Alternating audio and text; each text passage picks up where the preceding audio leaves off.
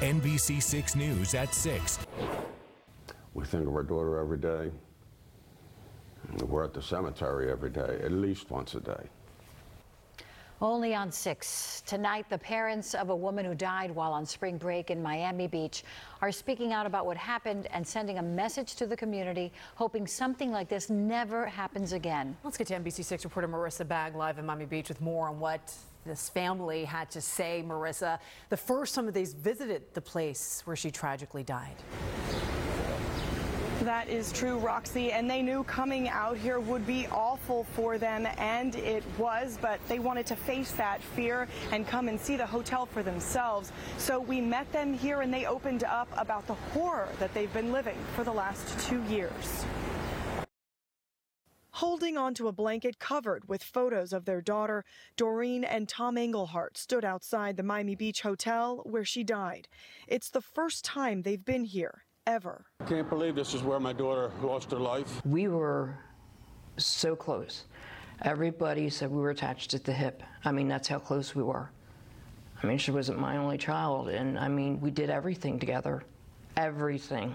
24-year-old Christine Engelhardt died of a drug overdose in March of 2021 inside of a room at the Albion Hotel. It was spring break, and thousands descended on Miami Beach to let loose 1 year into the pandemic. Right before she passed, I said, "Good night, I love you, text you tomorrow." And she's like, "Good night, I love you too." Dorian Taylor and Evor Collier are in jail accused of drugging and raping Christine and leaving her for dead. Miami Beach police say this is them captured on camera following her to her hotel room that night. For her parents, the pain is constant. It's hard. I mean, we think of our daughter every day. We're at the cemetery every day, at least once a day. It never ends. But they want to use their sorrow to send a message. We don't want this to happen to any other families. With Memorial Day weekend and months of South Florida summer upon us, they urge everyone to be aware. If you're out there and you see somebody that looks like they're in trouble, don't just be a passerby. Go over and do something. The couple can't help but think if someone would have stepped in to ask questions when their daughter walked to her hotel room that night, her life could have been spared. And the businesses need to take the responsibility of adding security and understanding their risk.